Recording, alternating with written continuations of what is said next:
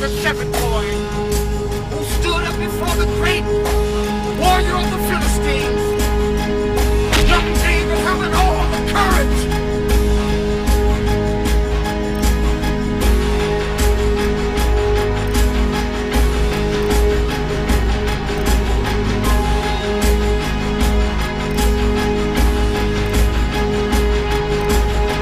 There must be someone somewhere.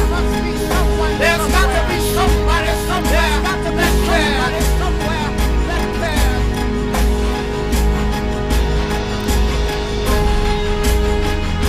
Young David took that one small stone in the faith of his God and then slayed the giant Goliath.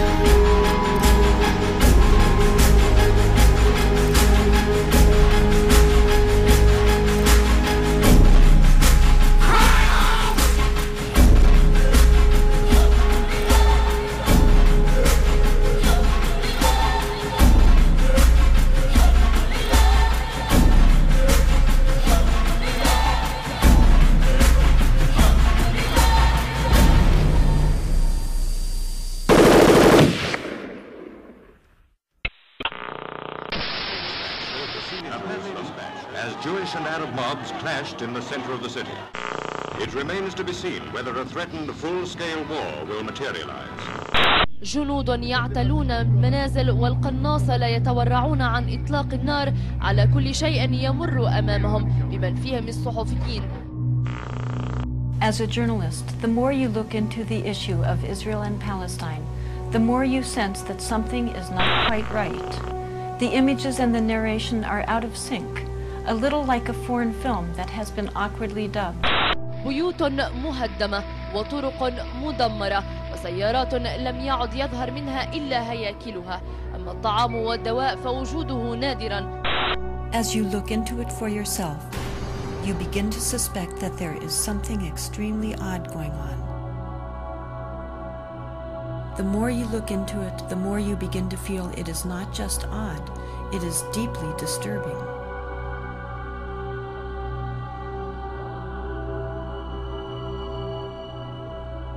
Our media portray Mideast violence as though it's an inherent part of the culture and region, implying that the Israeli-Palestinian conflict is an ancient problem with little hope of solution.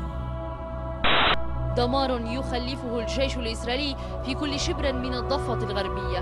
مدينة السلام المحاصرة لا زالت ترفع غصن الزيتون، وكنيسة المهد تقصف بالآليات العسكرية. 200 مواطن محاصرون داخل الكنيسة دون طعام أو دواء. These misperceptions come from the fact that we're only hearing a fraction of the story.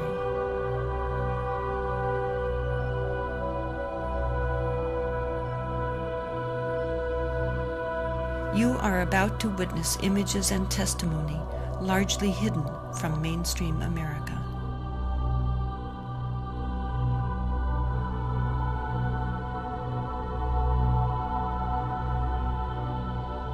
This place draws many people, whether they're Jewish, Muslim, or Christian. This is a holy place to significant numbers of us in the world. We all have an interest in sort of seeing what is this land and what's the situation here. And once you come, if you open your eyes at all, you can't miss the problems and the patterns that are here. I think it's hard to understand what occupation is. I think it's a foreign concept for many Americans, what it's like to live under military occupation. The definition of an occupation is when a foreign army occupies your land physically and controls your life. In addition, Palestinians under occupation, and this is why there's so much struggle against the occupation, they're not citizens, they don't have rights, they don't have civil rights. They're under a military rule. This is a particular kind of occupation that's both military and settler occupation. Settlements are areas of Palestinian land which are selected, and whatever is there, whether it's roads or whether it's villages or homes, they are bulldozed, and then a new town is built on the hilltop.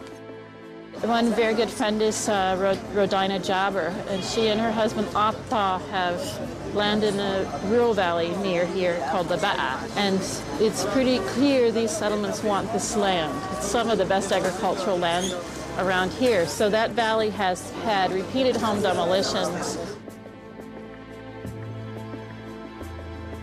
Rodina herself has lived through 2 home demolitions. They're living now in there. Rodina herself has lived through 2 home demolitions. They're living now in their 3rd house.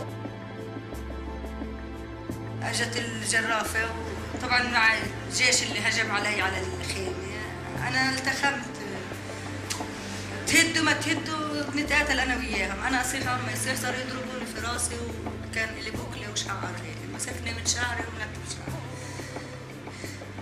لما حطوا بكيت الجرافه على البيت هيك تذكرت انه ابني نايم في البيت هجمت على البيت بدي اطوله احمله أنا بركض على البيت والجيش بيسحب فيي من ظهري من ورا وبضرب فيي في ظهري وشلاليط في إجري وفي راسي وماسك شعري من البوكلة وخلع شعري. أنا جريت الجندي ودفعته على الأرض واحد منهم هيك مدقرين فيه كلهم. أنا دبيت الجندي ودخلت على الولد حملته بين إيدي هيك طلعت.